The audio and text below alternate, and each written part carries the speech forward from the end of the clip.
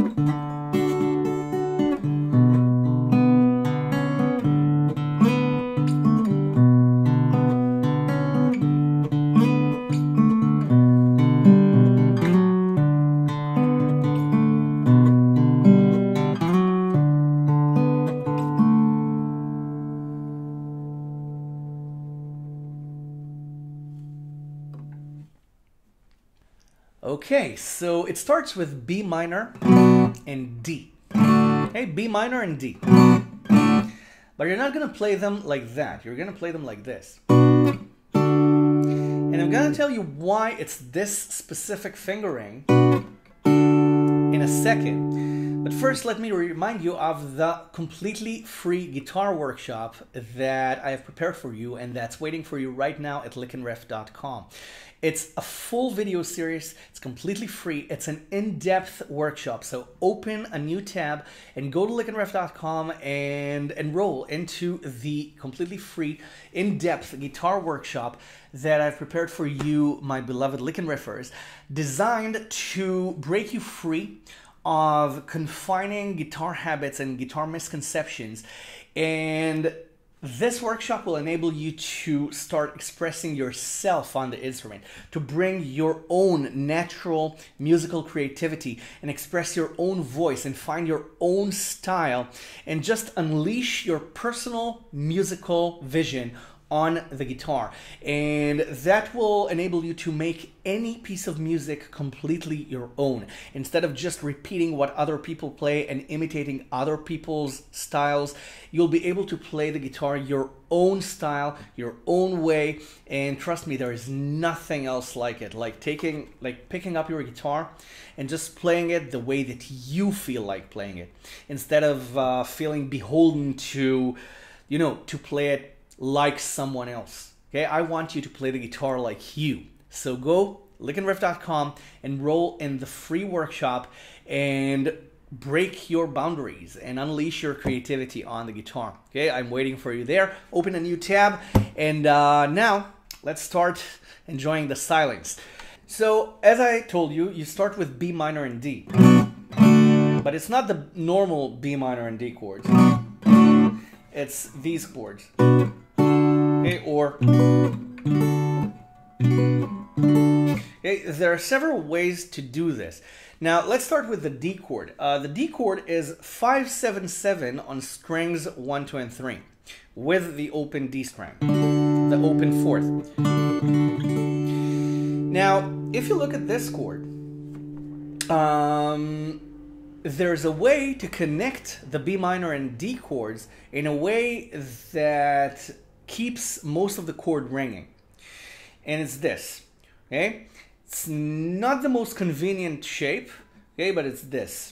It's your second, third, and fourth fingers, okay, these fingers, on strings 1, 2, and 3, all on 7, with your thumb on 7 as well, on the bass. Because then all you need to do is to take your thumb off, take the little finger off, and put the forefinger on 5 on the first string, and you have D. Okay, it might be inconvenient at first. Okay, you don't even have to put the first finger on. You can just, you know, have it on from the start, but that's even more inconvenient. So I prefer to just change. So if you do this, okay, you get both chords, okay, for the price of one position. Now, the thumb might be the confusing part for you, but using the thumb is something that you should learn to do if you're playing fingerstyle. Okay, so the easiest way would be to bar 7. Okay, but then you have to let go of the chord when you change.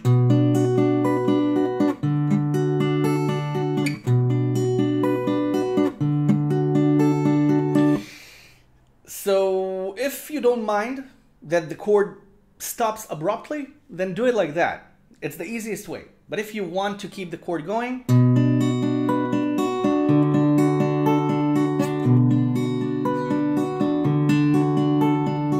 okay, there's something more fluid about this because the notes keep ringing.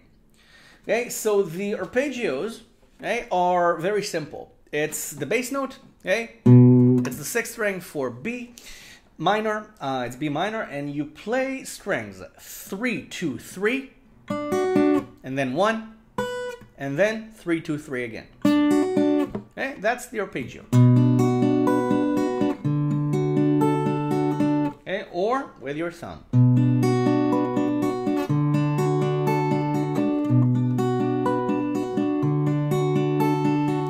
Also use the first finger if you want. So that's the opening arpeggio. Then you have this.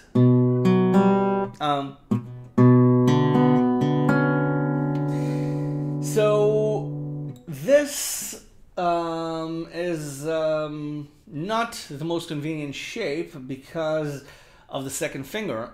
Okay, it's 2 and 2 on strings 2 and 5, with 4 on the 3rd string. And you play strings 5, 4, 3, 4, 2. Okay, so, and then you have the D string, and then it's 4 and 2 on the 3rd string. So you can play the D string in between or just 4, 2 on the 3rd. Now you don't have to play the D string that many times. Sounds a little bit weird. So find your own expression for this. Hey, you can slide.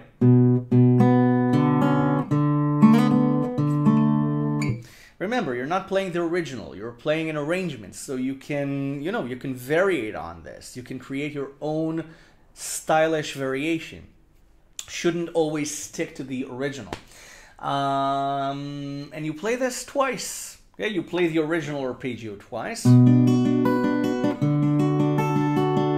you play this twice.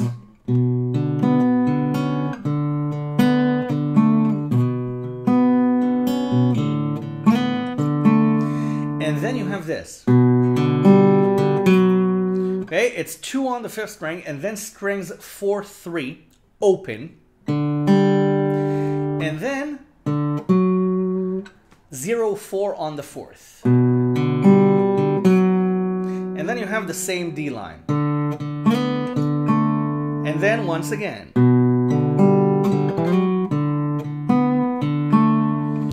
And again, you can slide, you can create your variations. Just test out your creativity. Okay, just try different things, experiment. And then you have Okay, it's B minor again. It's the same idea.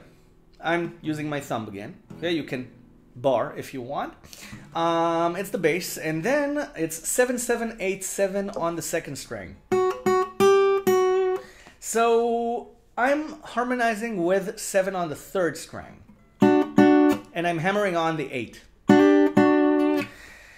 And then it's D minor.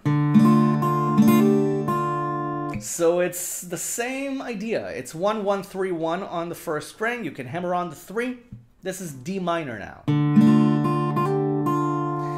And then you have G with 3-3 on the second string. And then 0-1 on the first, 3 on the second. Okay, you can hammer on the 1. And you play this twice. Okay, so B minor, D minor, G twice, and you play it again.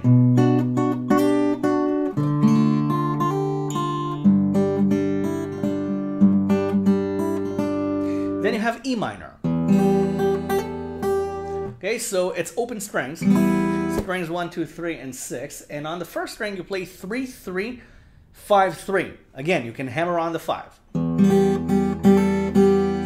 And then I use my thumb for G. 3 on the bass. And it's the same line on the second string. Okay, 3, 3, 5, 3. This time on the second string. Again, you can hammer on the 5. Okay, so E minor, G. B minor, normal B minor, first string is your melody.